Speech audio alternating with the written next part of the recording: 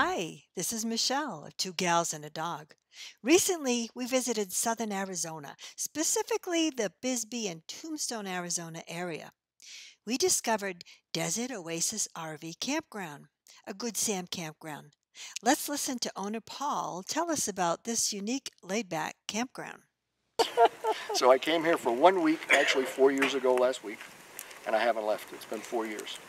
And I fell in love with this place. I came here and I parked in that first site right there. Yeah. And the people that were in charge of the park had broken down lawnmowers and everything else was broken. And I said, if I'm going to stay here, I want to clean this up. Can I borrow a lawnmower or something like that? And they said, why would you do that? I said, because I want it presentable if I'm going to stay here. So I started cleaning it up. And after a while, they told the owner, why don't you hire this guy as a work camper? And he's probably going to be good. So I stayed on, and then when the owner passed away, he left the park to myself and his sister-in-law. And I bought the sister-in-law out. What have you done since you've owned it? Well, yeah. He came and he thought he conquered. Good, let's hear it. Just painting some of the buildings and scraping them down and cleaning up the debris, clearing out some of the mesquites so people can actually see the place now. It doesn't look as run down. There was this park basically opened in 2007, and they didn't have any equipment here other than manpower and a little riding lawnmower. So I've gone out, I've got a tractor now, I've got necessary equipment to make it a little bit easier so I can make improvements. And you know, the fences were there, but they were so dull and drab, they looked terrible. So we started painting everything. We painted the sheds, we painted the cabins, the shed up here, the office, the entrance, changed the sign, we put a new sign up. So people didn't even know there was sites down at the front gate. I started trimming those trees and found out they were really in good shape. So now there's shade trees there at the front gate. So we're trying to improve it. And if you look at my Ranger in the back, I actually have a little snip about this long of a mesquite that has needles on it that long. That's what was at the front gate. So if you went off the road at the front gate, you were guaranteed to have a flat tire. You're a Good Sam member. Yes. When did that happen? 2.5 years ago, we decided that, actually January of 2015, this used to be a members only. And I said we got to change the direction of the park.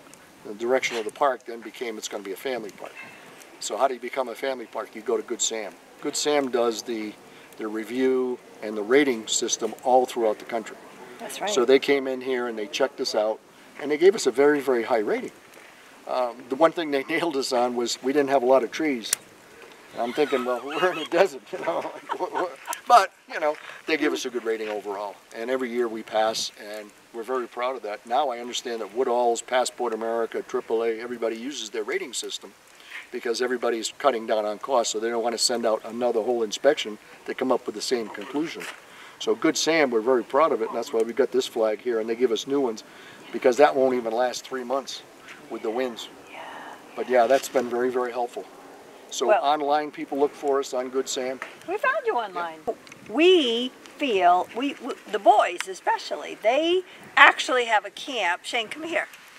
Shane and Landry and their mother have a camp back in Massachusetts on the lake. So they spend the summers in a camper on the lake. Okay. Yeah. So they're comparing you to what they have there. And they love it at King's Campground.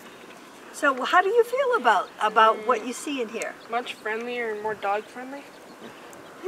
Thank you. Definitely dog friendly, yeah. And just the people are very welcoming. And the reviews I've read about you were also, that shows us, you know, we called you for the reservation, were very favorable. There was certainly nothing negative. But I made the decision that dogs are going to be allowed in the clubhouse, except when we were serving meals. Right. And we have one service dog that comes in all the time. That's Poodle. But I decided that was it because they're part of our families. Most people that travel, especially full-timers, have some kind of pets. Absolutely. And so I decided that was going to be it. My partner said, thank you very much. Because she had a Shar-Pei, and it was never allowed in here, even though it was her brother-in-law. So that was actually I think, what turned the tide and made us get better reviews, and more people then became, again, on the web, they understood that this is really a nice environment, because 3 miles of trails, you can take dogs in that direction, up here, you The can go nature around. trails are 3 miles? There's 3 miles of trails. The perimeter trail that I made is 2 miles. And then you have the crisscrosses that go across, and you can exit like over here, you can come out, you can exit over there. You can enter, you can do a third of the park today, you can do a third tomorrow. You keep We going. loved it. We've done it twice already. It was great. So we are talking to Paul Harrington, who owns the Desert Oasis RV Campground in McNeil, This Arizona, is actually McNeil, yes. just outside of Bisbee, Arizona. We highly recommend this campground.